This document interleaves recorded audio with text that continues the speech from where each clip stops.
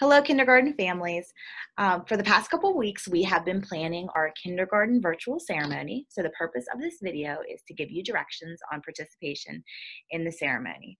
Like you, this is not exactly how we would like this to go. We would much rather prefer to be at the high school and do our regular kindergarten ceremony, but instead, these are the parameters that we're working under. So this is what we've come up with.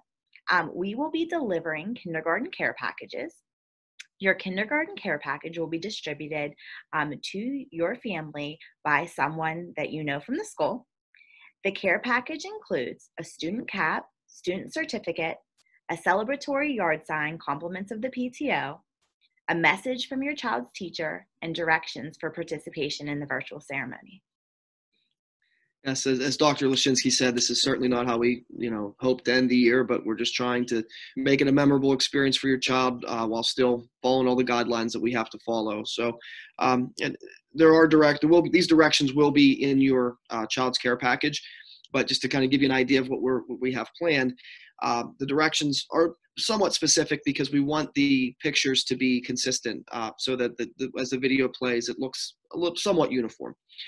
So we're going to ask that you take a picture of your child holding their certificate while wearing their cap in landscape form, which is the horizontal way to hold the camera, and then submit that picture to your classroom teacher.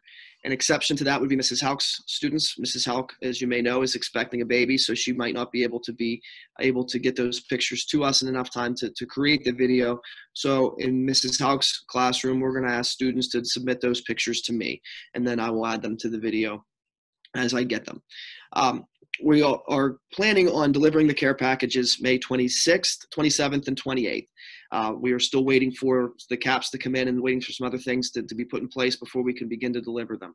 Your teacher or Dr. Lashinsky or I will communicate to you the date and window of time that your care package will be delivered when we get the schedule made. So it might be something like May 28th in the morning between 9 and 12 or something to that effect, so that we can give you an idea of when we might be dropping it off.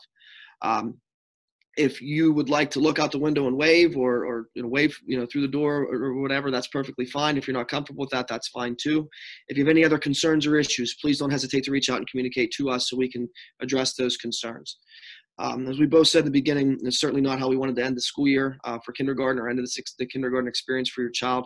For those of you that don't know, I am also a parent of a kindergartner. My youngest daughter is graduating from kindergarten as well. So I know that this is something that is affecting us. And if you're disappointed or upset, certainly I understand.